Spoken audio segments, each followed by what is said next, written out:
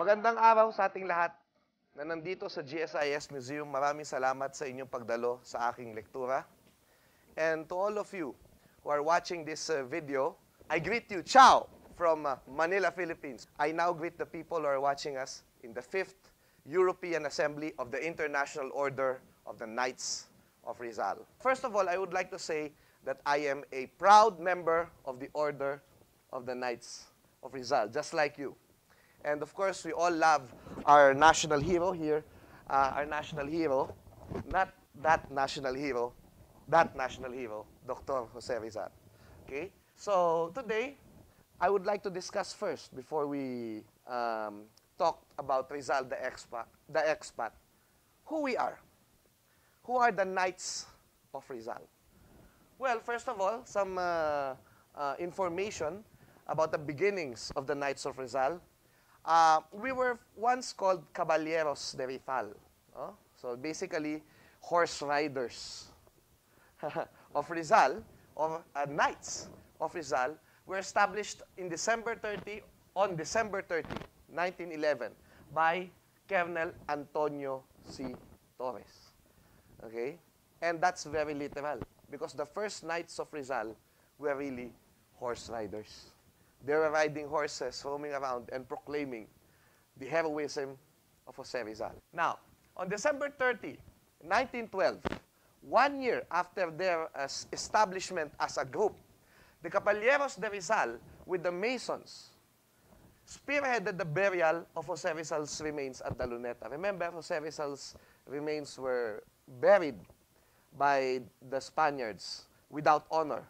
The remains were dug up during the time of the Americans, and it was not buried until 1912 by the order of the Knights of Rizal and the Masons. So this was Rizal in a wake at the Marble Hall at the Ayuntamiento. The urn there was guarded by the Knights and the Masons, and this was the procession that happened in the streets of Manila. No? These are the Knights of Rizal in their old uniform. And this was the actual burial by the Knights and the Masons. And it was also attended by top officials during the American period.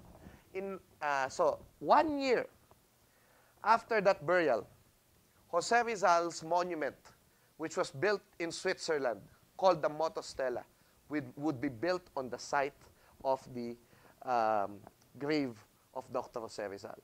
So that is now, of course, known as the National Cultural Landmark, the National Monument of Dr. Jose Rizal at the Rizal Park, Luneta.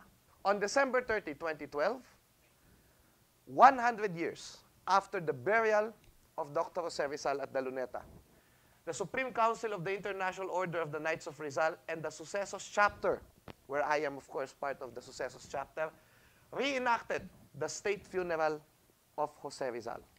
So these are some of the scenes from the reenactment that was made 100 years after the event happened. On November 16, 1916, the Order of the Knights of Rizal was formally established. Okay? So that was only the formal establishment. That it has been there even before. Now, this is a picture of some of the early Knights, including President Manuel Luis Quezon himself, when he was still a politician.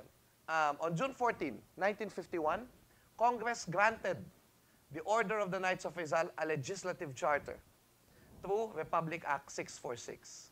And the date, June 14, from then on, was celebrated as Charter Day.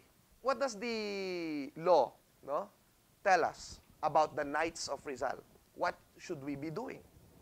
To study the teachings of Dr. Jose Rizal, to inculcate and propagate them in and among all classes of the Filipino people, and by words and deeds, to exhort our citizenry to emulate and practice the examples and teachings of our national hero. As explanatory note of the bill for RA 646 states, let Rizal's life and martyrdom influence and guide the destiny of the nation. Let these future generations live the Rizal way.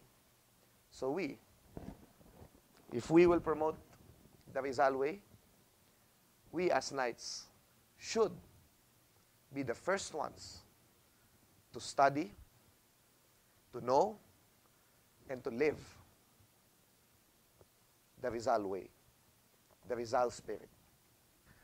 We're already 102 years in existence, and so far, good news. We're going strong. We have new members of the Knights of Rizal. Many of them are also young people, vibrant, vigorous, and also, we have been doing our share to alleviate the sufferings of our people. Through poverty, calamities, the Knights of Rizal are doing their best to lead the way in showing example, in trying to help as Rizal would have helped his countrymen. But also, what is remarkable about the Knights of Rizal is this used to be Indio guy who was executed by the Spaniards. His name is now the name of an organization with international membership and following. And it's good to know that we have many members in Europe and also leaders, heads of states are happy to receive decorations and honors from the Knights of Rizal. If you don't know what's happening in other parts of the world, in Europe, for example, knighthood is a big thing for them. And being a Knights of Rizal, knowing what Rizal was all about, was a big thing for them. When they received the knighthood, they were crying. Diba? Eh kung Pilipino ka, di ba nakaka-proud yun? So, that's the Knights of Rizal for you. The Knights of Rizal must be talking about Rizal, but let's admit it, many times, especially the young people of today, they're so, what they call this? Fixated with the Rizal issues. For example, probably his women. Is really a babaero? How many women did he have? No? Maraming bilang ang ginagawa nila. No? Or probably, was Rizal the father of Adolf Hitler? Because probably they look alike and they have the same hair. Or was Rizal Jack the Ripper? Because when Jack the Ripper killings happened, Jose Rizal was there and they have the same initials, Jack the Ripper, JR. No? Or we are all fixated about his death. That he had a very heroic death, that he had a remarkable death. But sometimes, yeah, Rizal dying is important. The death of Rizal inspired a lot of people to join the revolution that already started. But, let me tell you this. Even if Rizal died the grand way, it would not be as important as the way he lived. Diba? He became a hero because of the way he lived, and that's what we're going to talk about today. Okay, let's talk about Rizal, the expat. Probably the aspect of Jose Rizal's life closest to ours. You know, we all know that Jose Rizal went to Europe not for anything else, but for a mission that was given to him by Pasiano Rizal, which is to help in the propaganda movement, to help in asking for reforms for the Filipinos here in the Philippines.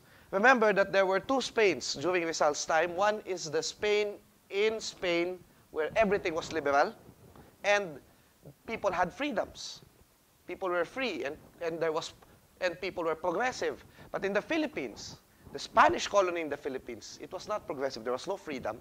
People were in chains. And so, this drawing was his last view of Manila. He knew he was going to miss it. He studied there all his life, and he had no digital camera, so he just drew it. And it's a very emotional experience for him, perhaps. And also, Jose Rizal went to Spain to study medicine at the Universidad Central de Madrid. But also, he went to Paris to study at Dr. Louis de Wecker, ophthalmology. So he went there he went abroad to enrich himself while also, you know, being with this group of people, the Ilustrados, Indios who had the capacity, who were given a chance to study abroad and to be enlightened. That's why they were called ilustrados. Okay? You see there, Jose Rizal, unmistakable one-sided emo hair, but who was with him? Del Pilar was there, followed suit in 1888. And Del Pilar, who is he? Well, he's the founder of Pringles. Joke only. Here are the people, the group of people in Spain, writing and lobbying with Congress, with the Cortes of Spain, for reforms in the country. So these are a group of people who banded together with the same goal as to free or to make things better for Filipinos. So don't you think that that is also what we're doing in the Knights of Rizal? We band together to become followers of Rizal so that we can make the country better. I think we should always look at it this way. What we're doing is a continuation of the Katipunan and the propaganda movement. What we want to make things better for our countrymen. It's not all work, you know. Jose Rizal and his friends also enjoyed themselves. So for example, this is a picture for the tableau of La Muerte de Cleopatra. Jose Rizal was actually wearing a funny Egyptian hat. And who's there playing Cleopatra, lying down there? Juan Luna. Also, we have here a picture of Rizal and his friends, Luna, Hidalgo, and Pablo de Tavera, on a picture frame, a blank picture frame, and they grouped themselves and had fun taking pictures of themselves there. And also, if the selfie was already there, they would have had selfies. This is a picture of Jose Rizal with the Luna de Taveras, Luna Pablo de Taveras, I mean, and they're having probably a lazy afternoon there. And also, here are they in a more formal picture.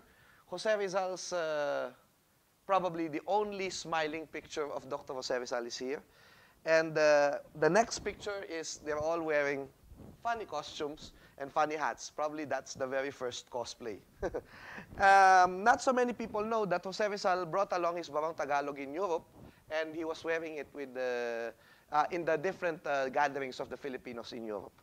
And in this picture, this is a very funny picture. Jose Rizal with Pablo de Tavera, Luna, and Hidalgo talking to each other, having a discussion probably about the country at Luna's studio. And then suddenly what happens next? They're all drunk, and Jose Rizal is throwing an apple to Pablo de Tavera. So maybe this is a stage photo, but this tells us that our heroes were not mere serious, people. They also wanted to have fun, just like us. And you have here the Parisian Life by Juan Luna. Rizal was sitting with Juan Luna there, and this is the Parisian lady, in the Parisian cafe. Now, recently, the Knights of Rizal in Europe organized the 2014 European Art Exhibit, The Life of Dr. Jose Rizal in Europe International Painting Contest. And now we see, as interpreted by different students and artists, different scenes in the life of Rizal. Rizal and his friendship with Ferdinand Blumentritt, Rizal in Berlin publishing the Noli Me Tangere, Rizal in Switzerland, Rizal in Europe, the cultures of Europe, and the like. Now, there are many places that he visited in Europe. You have here Rizal in Italy. Okay? And in Italy, he went there in 1887. He went from Turin, Milan, Venice, Florence, Rome, Vatican City, and Naples. That's where he went. So he was happy to be in Italy. He wrote his father in a postcard about it. I was at Turin, my dear parents, I was at Turin, Milan, Venice, and Florence, and I have been here since some days ago. I have already visited St. John the Lateran, St. Clement, and the Roman Forum, the Capitol, the Colosseum, the Catacombs, the Palatine Hill, etc., etc. Today I'm going to visit the Vatican, taking advantage of the feast of St. Peter and St. Paul. It's funny because, as you can see, in his letter to Blumentritt, parang, if you say it in Filipino, parang siyang silo. Silaw. You don't usually think of Jose Rizal as amazed, too amazed about something, but it happened in Italy. What happened in Italy? So here is Jose Rizal at the Roman Forum, and this is the view of the Vatican City as Rizal had seen it. And this is Rizal talking to the Europeans. He said, I am in Europe. Everything I step on is the dust of heroes. Here I breathe the same air which the Roman heroes have breathed. I salute every statue with reverence, and to me, a humble native of a small island. It seems that I am in a sanctuary. I have already seen the Capitolium, the Tarpeian Rock, the Palatinum, the Forum Romanum, the amphitheater, etc. Everything here is glorious. My favorite places are the amphitheater and the Roman Forum. There I remain seated for hours, contemplating everything and restoring life to the ruins. I have also visited some churches and museums like the Capitoline Museum and the Church of Santa Maria Maggiore, which is also grandiose. It's funny that probably some people say, oh, Rizal had an insecurity because he felt big in Rome. But that is naturally, that is what you're going to feel when you're a Filipino in another land and you see these very historic places. This is what he wrote Blumentritt when he was in Rome. I am tired as a dog, but I will sleep as a god. So he enjoyed everything that he was learning in Europe. And of course, Rizal had a statue there at the Piazzale Manila in Rome. Okay, now, it was not always good times because sometimes Rizal had no money. He had nothing to eat. So what did he do? There was a story that in a hotel, he would say, or in a hotel where he was staying, he would say, goodbye. I'm going to have some breakfast. And he goes back to the hotel, and he did not eat breakfast. He just walked around. And he would write to his brother that, I have no money. And then, what happens?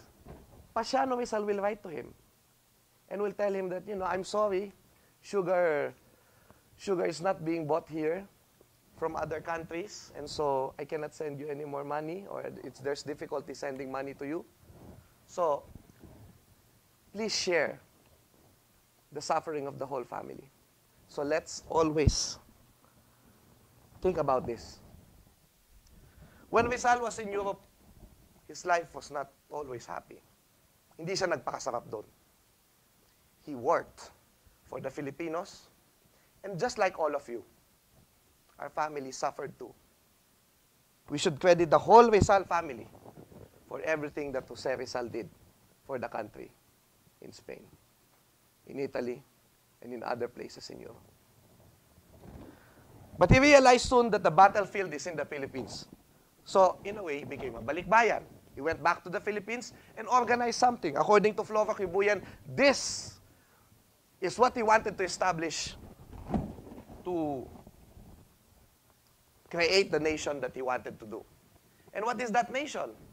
This is the chair, this is probably the sofa set where Jose Rizal established the La Liga Filipina. That's why I'm so happy to sit there. And this is, let's say, Bonifacio was one of the members of the Liga Filipina. And look at this. The end is to unite the whole archipelago into one compact, vigorous, and homogeneous body. Okay?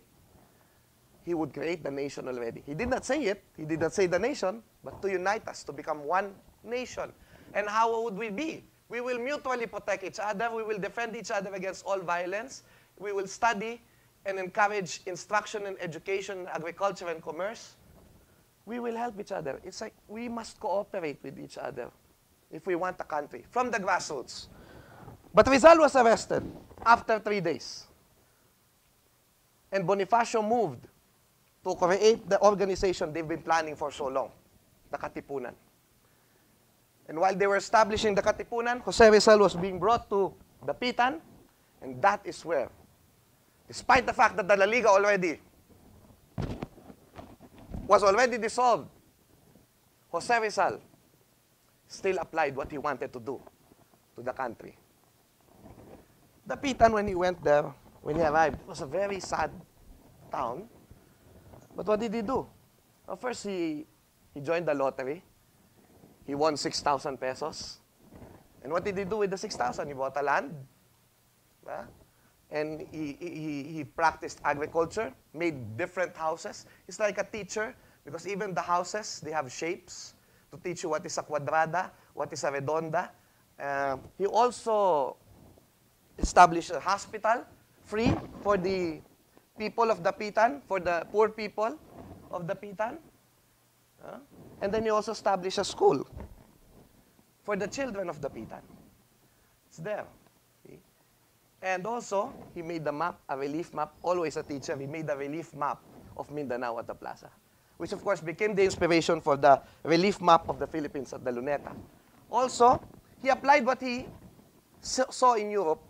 He applied the things that he learned from the countries that he visited. For example, he built a dam in Dapitan. He also made a cooperative of abaca in the farmers of Dapitan. So he made the people, he became prosperous, but he also made the people's lives more prosperous, which tells us it's not bad to be rich. Share the wealth. This is a game that Jose Rizal made. It's called the Simbillo Kumana. It's an oracle game. And he used recycled envelope from a New York factory, from a New York mechanical factory. What does this mean? He wanted machineries. He was inquiring for machineries to be brought to Dapitan. Ganun katindi ang pagtulong ng taong ito. So he also, despite the fact that he had many things going there, he also sent different species of animals in the people of Europe. And this is very good because these were undiscovered species, and Jose Rizal's name is already in this frog. You have the lizard there and the beetle. And also, he drew the fishes of Dapitan. And this is funny because he wanted to teach the Dapiteños to fish. Apparently, the sea was big, but there was nothing. No one wanted to fish. No one knew how to fish. And so Jose Rizal said, I'm going to teach you how to fish. And so he ordered some fish nets. When the fish nets arrived, he suddenly realized when they were there, he did not know how to fish. And so, what did he do? He asked his sisters, you know, the next time you bring a net to me, bring also a fisherman so that they can teach us how to fish. All of that while having also a love life. Now, that's why when Jose Rizal left Dapitan, going to his death, the sad town of Dapitan was already happier. The people are more inspired to work. Their lives were richer because of Jose Rizal. And they were all crying when he left. The whole town said goodbye to him, playing funeral marches. Of course, in a few months, the nation will also say goodbye to him during his execution on December 30 of 1896. I believe that the Dapitan time of Jose Rizal is the most neglected time of his life, but also the most important thing, the most important part of his life, because that is where he was able to create the concept of the nation that he wanted to have, where people are cooperating with each other and helping each other and making each other's lives better. And I believe that we can consider Jose Rizal a one-man NGO, how one man can make a difference with other people. Jose Rizal once said, in the Philippines, a century hence, with the new men that will spring from her bosom, and the remembrance of the past. We, the new men, if we remember the past, she will perhaps enter openly the wide road of progress, and all will work jointly to strengthen the mother country at home as well as abroad, with the same enthusiasm with which a young man returns to cultivate his father's farmland, so long devastated and abandoned due to the negligence of those who had alienated it, and free once more, like the bird that leaves his cage, like the flower that blooms to the open air. We will recover our good old qualities which we are losing little by little, and again become lovers of peace, gay, lively, smiling, hospitable, and fearless. What's the meaning of this? What's the whole point?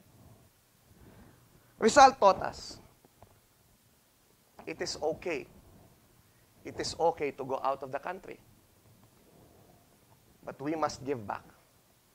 Go back to the bayan.